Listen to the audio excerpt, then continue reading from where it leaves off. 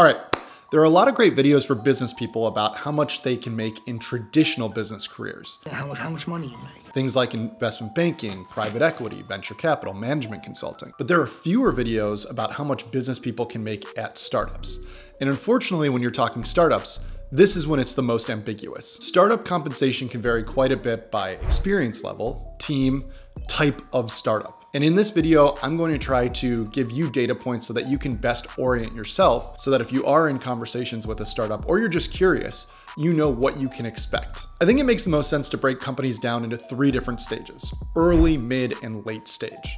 Early stage companies are going to be the ones that have maybe some seed funding or angel funding, and they're likely very small teams, fewer than 10 people, working out of a co-working space. When we get into mid-stage companies, these are ones that are scaling. They have a lot of funding, and there's less of a chance of them just completely failing, and the risk for these companies is more of plateauing or slowing down. So these are high growth startups that already have some traction and some revenue coming in the door.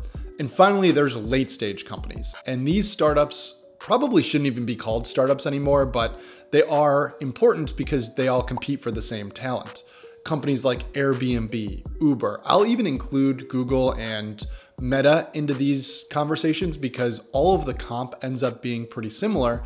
And again, if you're gonna go to a company that is way more mature, you'll have the security, and then it comes down to compensation for where you decide to go. The next way we're gonna break this down is by experience level. And the way that I think about experience level is early, mid, and late, similar to startups, but early stage will be anywhere from just out of college to a few years of experience. Mid will be 5-7 years of experience, and then late stage will likely be a decade's worth of experience in these different job roles. I should also note here that there is a 4th category, the executive category. And this is where things just completely fall off the rails in terms of compensation, meaning that these people can earn a seriously high amount of money. But I'm not including this because after a decade or late stage experience, things can get really exponential for the most talented people. And I think putting anything in here, the ranges would be way too big and it would just be super confusing. So choosing to go with early, mid, late, know that people work for way more than a decade, but this is going to be a way that's like most linear, meaning salaries follow most of a pattern until you get to about 10 years.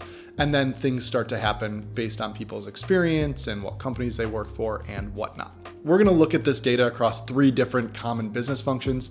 I know there are way more opportunities for business people at startups, but we're gonna look at product management, sales, and growth in marketing. With that in mind, let's start talking about our first group of salaries, which is product managers. I'm going to talk about product management in more detail here so that you get a sense for what the stages are for each of these. But for the next 2 after this, I'm just going to show you the charts and then I'll point out specific things or we'll talk through a couple scenarios.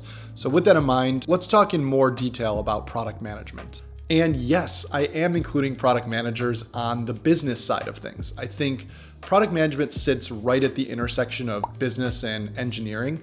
But what I've found is that really good business athletes can make amazing product managers and often end up making up the majority of the product management team. These are often super competitive jobs. When I was teaching at Kellogg, there were only a few opportunities for MBAs to go and recruit for these product management rotational jobs. And they usually comp extremely well, especially compared to other teams at startups. So with that in mind, we'll talk early, middle, late stage, and different types of your career. All right, let's do it this way. Let's go through early stage in career to late stage, and we'll just do early stage by size of company. So if you are just out of school or if you have a couple years of experience and you want to go be a product manager at an early stage company, you will likely look for a decent base salary, and then you'll also be looking for some more equity because you are taking on so much risk. Your equity may sound low, and to be honest, it likely is, but this is one of your first jobs and you will be learning quite a bit on the startup's dime. So with that in mind, I think that it's a fair offer, especially for someone just coming out of school looking to go to an early stage startup that may not be able to afford that much. If you go to a mid-stage startup, this is going to be a little bit more competitive because there are just fewer good, healthy, fast growing startups out there. And because of that, if you're able to land one of these jobs out of school or with a couple years of experience, you can expect a big salary bump compared to early stage. So for these companies, you are looking at something like $120,000 in base salary with equity over the course of 4 years, totaling $100,000, meaning that you're going to vest about $25,000 a year. So I would say that for an early stage employee at a mid-stage startup, you're looking at roughly $145,000 in total comp. And finally, if you're early in your career and you were able to land a job at one of the most competitive spots, which is Google product management, Meta product management, etc., or Uber, these are the late stage startups. And again, I'm going to include Google and Meta in here because these set the bar for comp at the late stage startups. So all of these late stage startups are fighting for talent against Google and Facebook. So I'll just, even though they're not technically startups, I'll still use their comp as a benchmark. If you were to go to one of these companies, I think you can expect something like $140,000 in base with something like $40,000 a year in equity. So you may be offered $150K in equity over the course of 4 years, plus a really nice base. And keep in mind with these late stage startups that you do get all the food and everything that you want. A lot of the office accommodations come with that.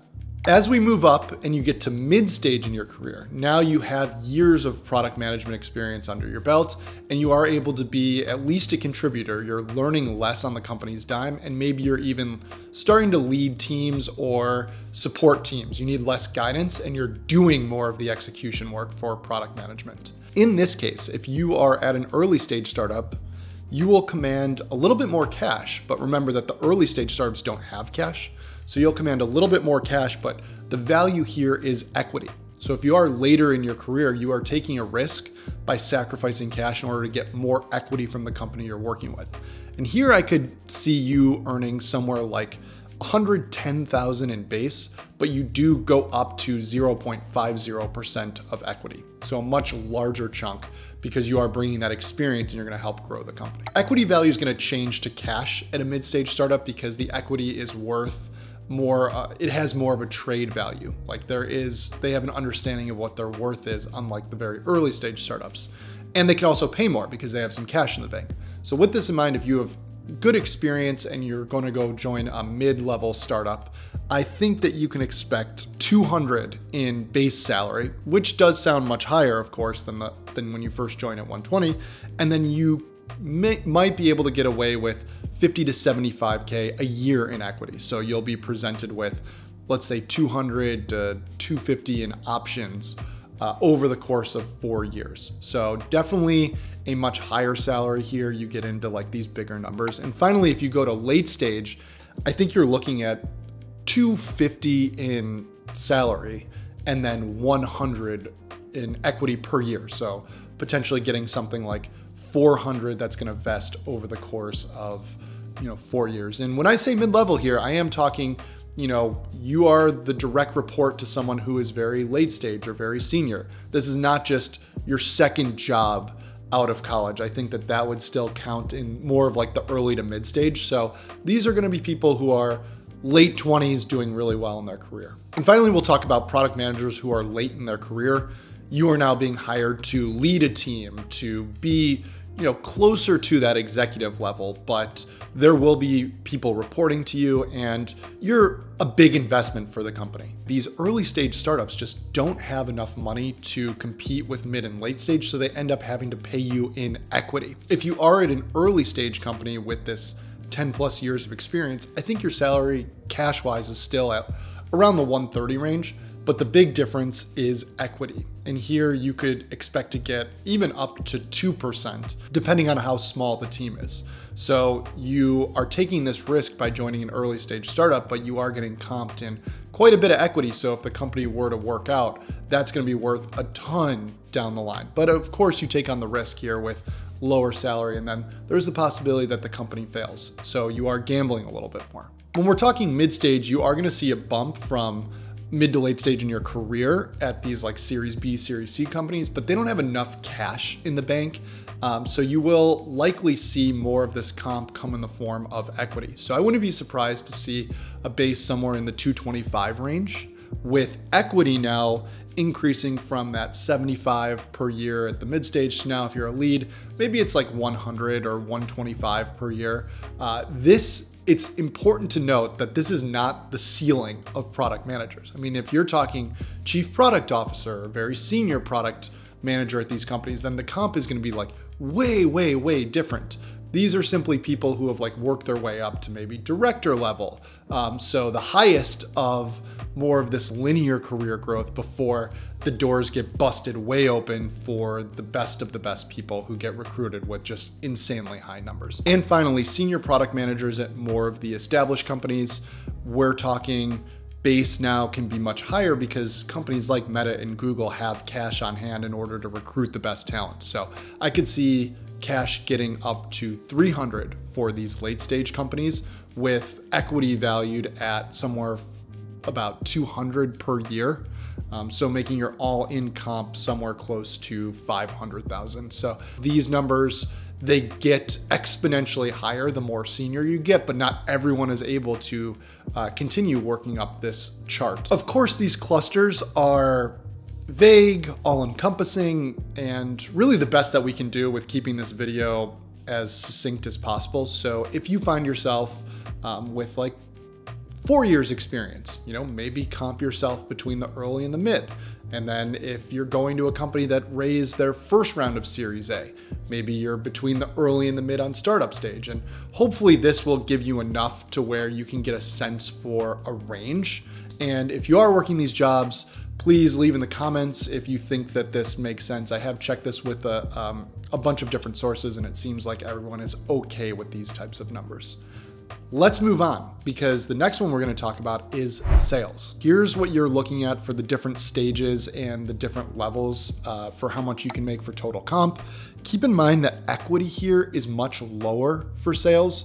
So it's not uncommon for sales to get commission. And why you see the salaries so high for sales compared to something like product management is because there's usually some sort of like 50-50 split. If the sales team is able to hit their goals, they get double their salary.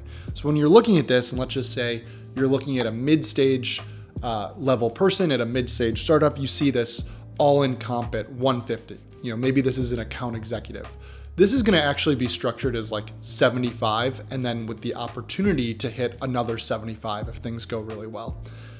Sales is going to be one of the occupations where if you continue progressing down this path, the salary or compensation goes way exponential. So keep that in mind, that there are more rungs beyond just late stage if you can get there. And if you're a good salesperson, that will make these numbers even look small. Finally, let's talk growth and marketing. Now, when I talk growth here, I mean people who are doing the execution. So marketing managers, marketing strategists, people who are coming up with the creative and getting it live on Facebook or TikTok and whatnot. And I think the thing that you're going to notice right away here is that the comp looks kind of similar to product management, but it is just a little bit less.